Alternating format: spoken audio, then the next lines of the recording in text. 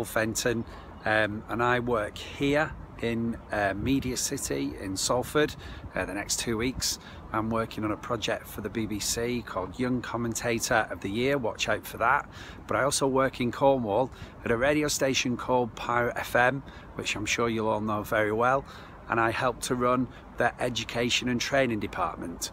Come and hear me at Bodmin Wetherspoons speak a little about my life story on the 18th of May, and I'll be telling you all about a life-changing moment for me in Easter 1998, when a near-death experience helped to formulate a completely different life for me and led me to doing a job that I do now that I would never have expected.